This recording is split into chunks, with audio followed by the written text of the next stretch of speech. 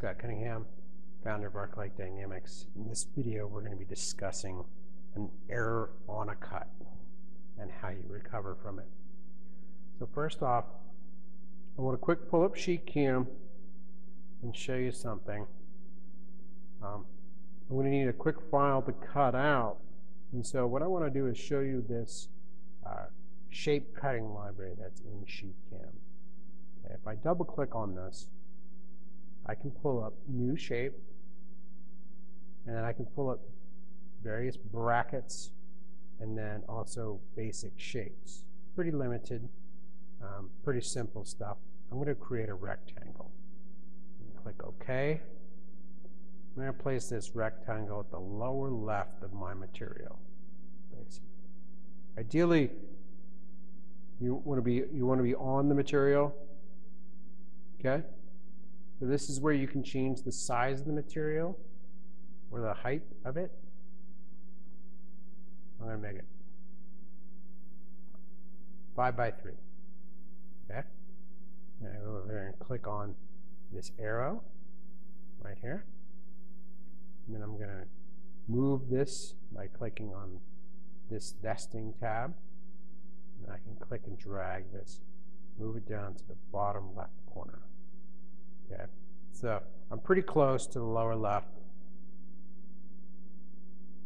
I can also use my arrow keys to adjust it, but I don't have to be any closer than that. So now I have my square rectangle that I'm going to cut out for this demo, and I'm going to create a operation for it. So I can either go down to here, click on new jet cutting operation, or I could go up to here under operation. I'm just going to click on new jet cutting operation. I'm going to set it up for fine cut, 45 amp, 14 gauge steel. I'm going to do outside offset. The layer is shape, because there is no default layer, so I have to check that. Okay, you can see the layers over here. And that's it. I'm going to set my soft pierce to 100. Okay, use standard rules, and then click OK. Okay, so the machine's going to start up here, and then cut my part. So now I go File, Run Post Processor, and I'm going to save it to my desktop. It's test 1.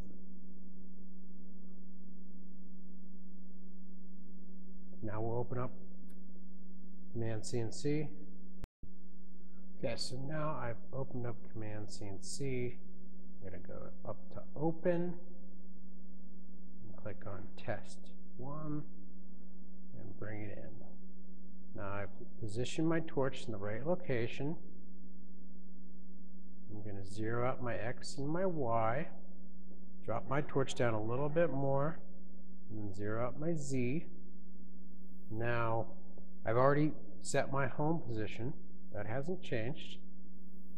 So what we're going to do is an error on a cut. So the machine sometimes will give you an error during a cut instead of on the pierce. So this could be that the machine lost air pressure in the middle of the cut. It could be that the consumables had a problem in the middle of the cut. There's a lot of different reasons, and so recovering from it is slightly different than an error on a pierce. Okay, so the first step, what I'm going to do is I'm going to run this cut. I hit run. Machine asks me to check all my settings.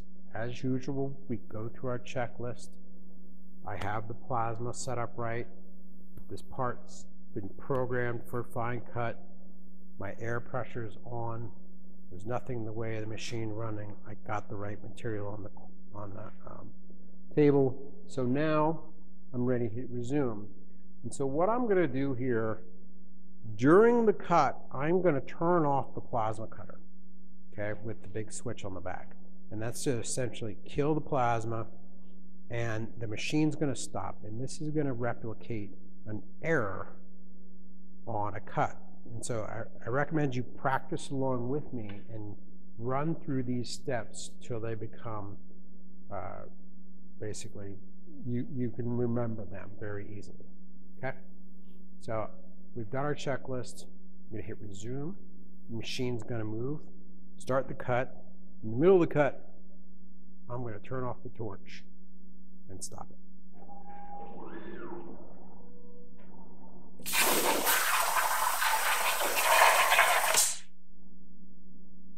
Okay. So, as you can see, the machine started going through its cut. I killed the plasma, and we ended up with a fault. As you can see, we have a fault right there. And so the machine is trying to fire the torch, but the motion hold is on because it lost the arc OK signal. So the first step, just like before, is always hit the stop button. Turns the torch off, pulls it out of the run mode. Okay, so now I figure out why my torch stopped in the middle of the cut. Okay, in this case, it was I turned it off. It could have been air pressure, like I said. There's a lot of different reasons. Okay, but you generally always check your plasma first. Okay. So in order to rewind the cut in continuous, basically what I'm going to do is use rewind to the previous, in this case it's going to be previous M1. It would be the M5, okay?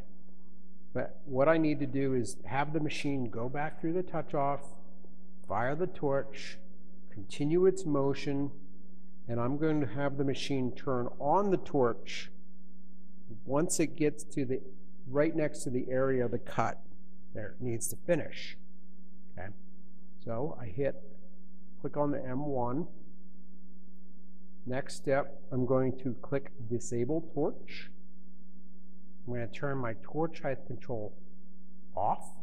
I turn it to manual and then turn it to off. So this is going to allow me to manually control the torch. And so basically I'm going to hit the run from line. The machine's going to back up, touch off. It's not going to fire the torch. It's going to move through the cut. As soon as the torch gets right into this area, right in here, I'm going to uncheck disable torch. The torch will fire, and then I can click the DTHC or torch height control back into auto and allow it to adjust. Okay? So, run from line, let it get to where close to where it stopped, uncheck disable torch, and then turn your torch height control back on. Okay, here we go. I'm going to click resume. Get ready to uncheck this. There we go.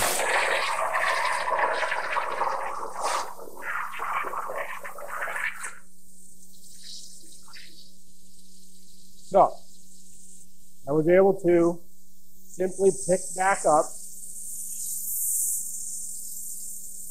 where the cut left off. Let's see if I can show you. You'll see a very slight deviation right there. Kind of hard for me to get into focus. But that is the double cut area where the torch started and stopped again. And so, but still, we got good cut quality overall. I was able to pick back up and finish my part. So I'm going to go over that one more time. So I'm going to rewind my code.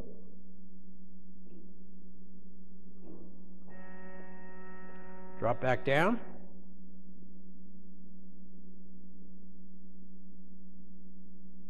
And then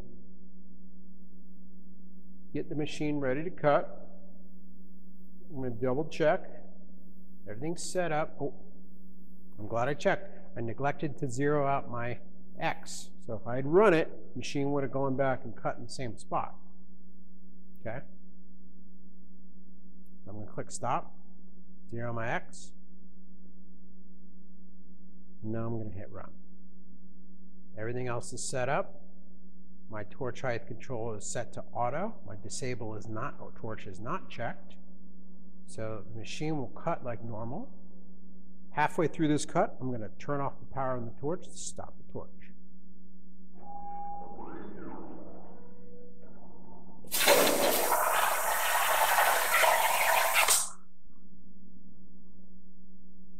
Okay.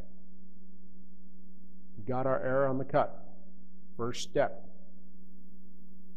hit the stop button. Stops the torch from trying to fire, pulls it out of run mode. Now I figure out why my plasma cutter turned off. Next step, you rewind to the previous M5 or M1. In this case, it's the M1. Okay. I click on Disable Torch, and I turn my torch height control to manual and turn it to off. Now I'm going to hit the Run from Line button right here. And then I'm going to hit Resume. When the machine gets close to where it stopped cutting, I'm going to uncheck Disable Torch and then turn on my torch height control.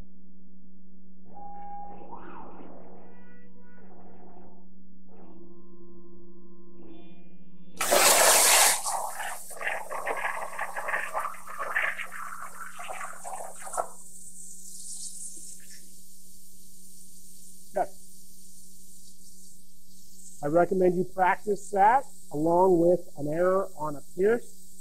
Between those two things, that's going to cover just about every error you're going to have on the machine. So, practice it, practice it, practice it.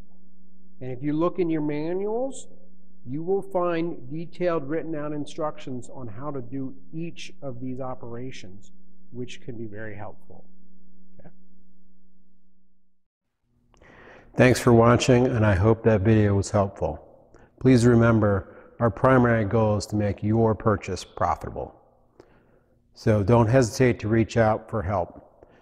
You can reach us at 866-222-2154 or head over to our website where you'll find a complete list of all of our training materials.